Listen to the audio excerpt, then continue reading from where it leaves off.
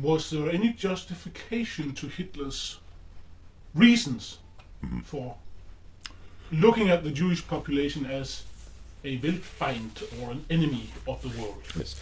Hitler, he uses these interesting expressions as enemy of the world, and these are expressions actually you can see come from his study of the Jewish question through history. You find similar phrases, in fact, in ancient Greek and Roman sources.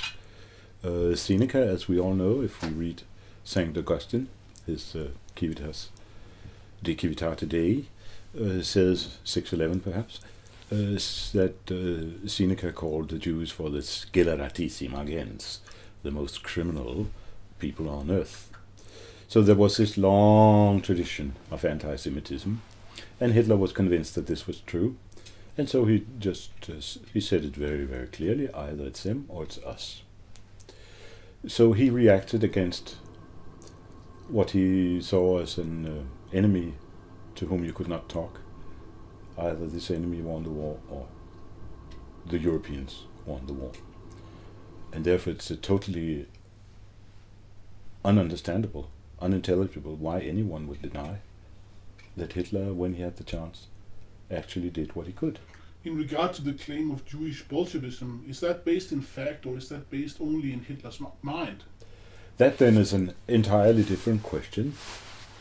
But an important one if we are to understand. Undoubtedly, a very important question. And it has been taken up recently by several authors, German as well as non-German.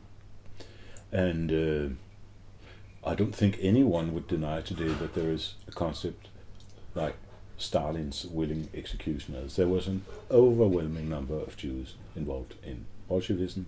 That was one reason why not just Jews, but also gypsies, Asiatic Untermenschen, Minderwertige, as well as communist commissars were to be shot. Hitler saw this as a struggle against Bolshevism, including Jews. When common Jews had to be killed, it was because they, from a racial point of view, formed the reservoir, the basis, the biological basis of future Bolshevism. So for Hitler, the Jews were simply a race to be exterminated, like a pest, like parasites. This was, I wonder if he ever doubted this. This was simply a conviction of his, and it was widespread conviction of his. And so he took harsh measures, and these we seldom hear from so-called revisionists. We don't hear much about Jewish Bolshevism. Recently, a German scholar, who is certainly not an anti-Semite, von Bieberstein, has published an interesting book, Jüdischer Bolschewismus, Jewish Bolshevism, a myth or reality. A very, very carefully researched book that created some attention in Germany. And he points out that it's partly a myth, partly reality of this Jewish Bolshevism.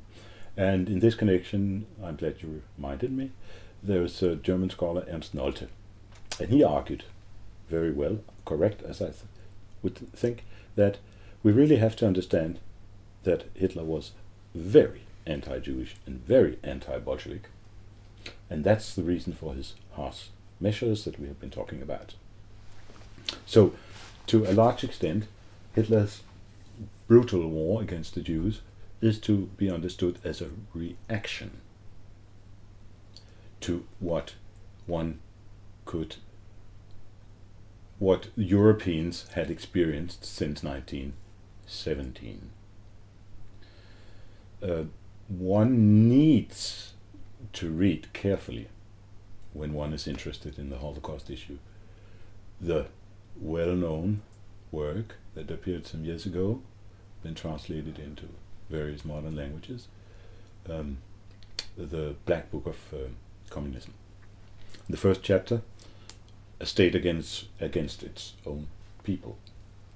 A state against its own people. A state against its own people. That seems to be a rather criminal affair.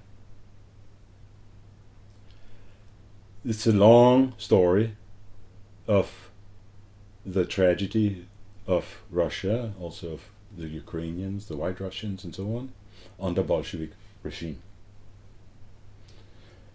Just one among the many cases would be the starvation imposed upon the Ukrainians in 32-33.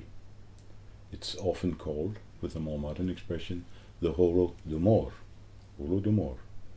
Our dictionaries don't even have an entry on Holodomor.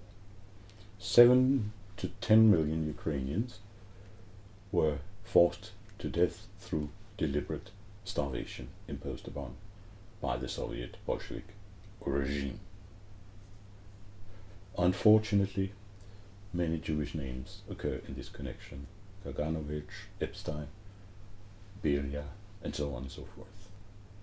Hitler looked at it in this perspective and he thought, well, it's not a very happy situation if the same is going to happen to Europe. And so he thought this was very clear, that Bolshevism must be exterminated, and Bolshevism must be, in order to exterminate Bolshevism, you must exterminate the Jews, because they were a fundamental part of Bolshevism. Of course, it wouldn't have implied, his argument wouldn't work so well when we're dealing with China and Cambodia, Rwanda, and other cases of what has been called, more or less correctly, genocide.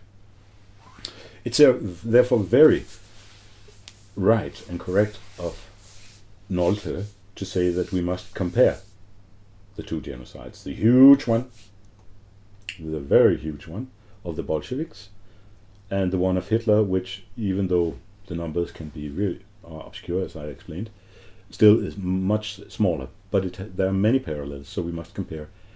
And you would think it's very natural to compare, because then if we want to avoid massacres and mass murders and genocide in the future, we want to understand why they took place. And one way to understand is to compare. It's very helpful to compare similar phenomena. But there, from the point of view of Holocaust religion, all religions more or less claim that they're unique. For the Buddhists, it's the Buddha. For the Christians, it's a Christ.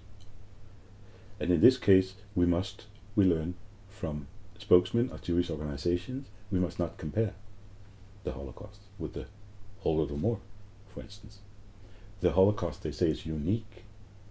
Yes, unique, just like Jesus Christ would be unique, just like the Buddha would be unique, and so on and so forth. But from a historical point of view, human beings are human beings. So when you make the claim that the murder of many, not really the murder of, but the many murders of Jewish groups is unique, it only makes sense for a religious mind, not for a rational historical mind, because from that point of view, a human being is a human being. There's nothing closer. It's not the case that a Jewish woman, or a Jewish man, or a Jewish child is closer to God than a Tibetan man, a Tibetan woman, a Cambodian child. That doesn't make sense from a historian's point of view, but it does make sense from leading Jewish spokesmen. So you're in effect saying that one of the characteristics of this Holocaust religion is Jewish ethnocentrism, racism? Professor MacDonald uses the term ethnocentrism, meaning that you are very much concerned with your own ethnos, your own people, and if you say that the murder of a Jew is worse than the murder of a Tibetan, or of a Russian, or of a Ukrainian, I cannot understand this, unless I assume, as many do, that a Jewish person is closer to God. It's superhuman, whereas the others are subhumans. Otherwise, I cannot see how the statement makes sense, that the murder of a Jew is more, it's criminal, but it's more criminal than the murder of a Ukrainian peasant. Only makes sense if the Jew is closer to God, almost like a god. Otherwise, it doesn't make sense. It's okay as a religious belief, but it's one that is not intelligible on rational terms.